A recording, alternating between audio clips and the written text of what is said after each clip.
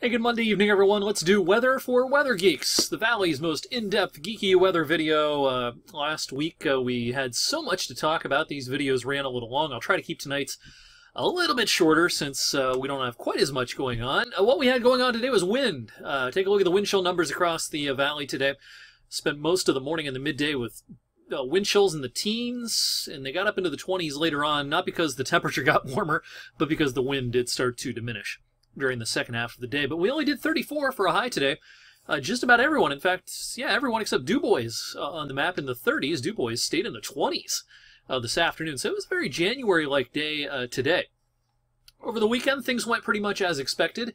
Our snow forecast worked out very well. We advertised the highest amounts would be across the central and eastern parts of Mercer County. That's exactly what happened. Some parts of Trumbull, Mahoning, even northern Columbiana got 2, 3, even maybe 3.5 inches in some spots, but the higher amounts were reserved for areas to our north and east. And speaking of areas to our north and east, the lake effect continuing to go gangbusters up in upstate New York this evening.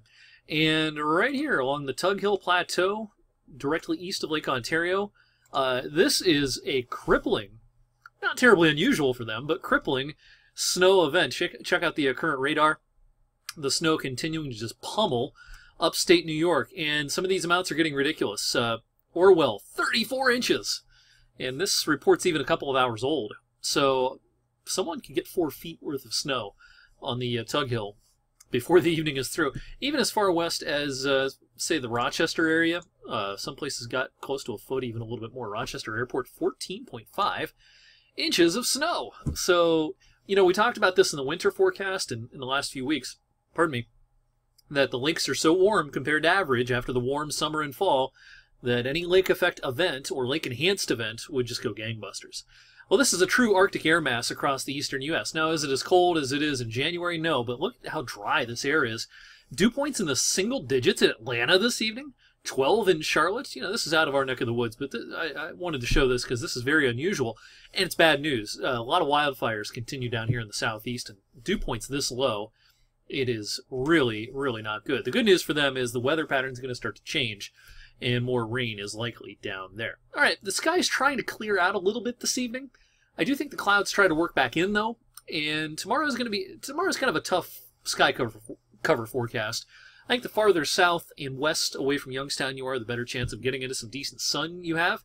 The farther north and east you are, might be a day kind of like today, where the clouds are tough to break. Then the sky goes mostly clear for a time tomorrow night, allowing temperatures to cool off. Then the clouds roll back in on Wednesday. But for holiday travelers on Wednesday, not expecting too many problems here locally. Clouds. Where are you going to find any wintry weather? Maybe across the upper Midwest, but that's about it. Rain will be the problem in other parts of the Ohio Valley. The rain is most likely here Wednesday night. Now, Thanksgiving itself, you don't see much on the model here, but I think we're in a sea of stratus clouds on Thursday. It's going to look like today, kind of. Perhaps even a little dimmer. And out of those stratus clouds could come a touch of rain or some drizzle from time to time on Thursday. It's not going to be a real nice day, but it's not going to pour rain on Thursday. It's also not going to, be wintry, and we don't expect travel issues as a result on Thanksgiving. On that very busy travel day on Wednesday, again, will be dry, I think, through most of the daylight hours. The rain is more likely during the daylight hours out to our west. And if you're going east, you're going to be high and dry on Wednesday. Traditionally one of the busiest travel days of the year. The Wednesday before Thanksgiving, the Sunday after Thanksgiving, and of course the last few days before Christmas tend to be, of course, very busy for travelers. Looking across the nation on Wednesday, a little rain up in the Pacific Northwest. Some showers of rain and wet snow up near Minneapolis.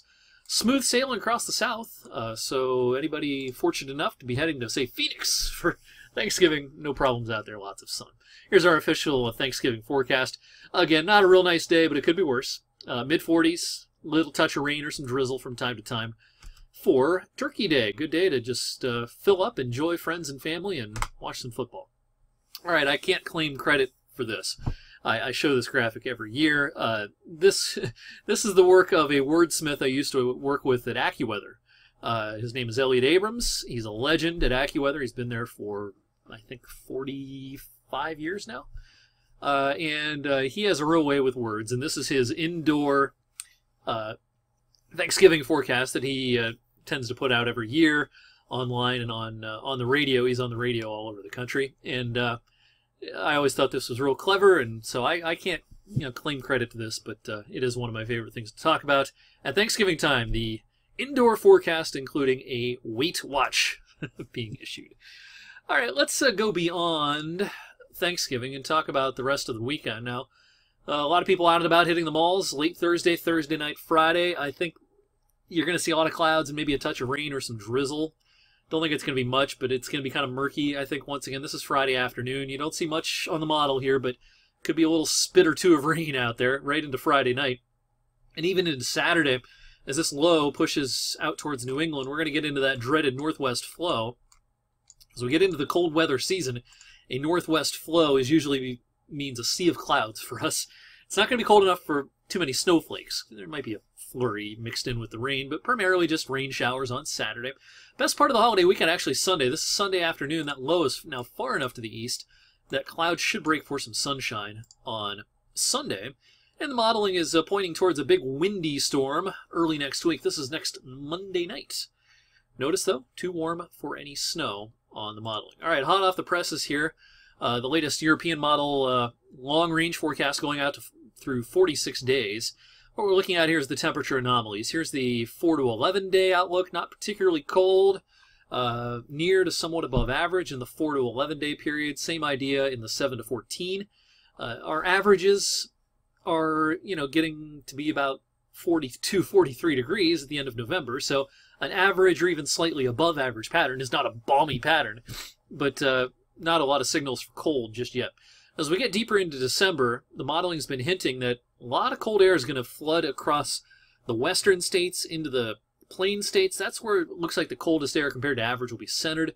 But we will be, of course, visited by some cold air. All in all, I think December's probably actually going to end up shaking out to be fairly average temperature-wise, which would be a huge change compared to last December, which was the warmest on record. So even an average December will be much, much different than last year, much colder.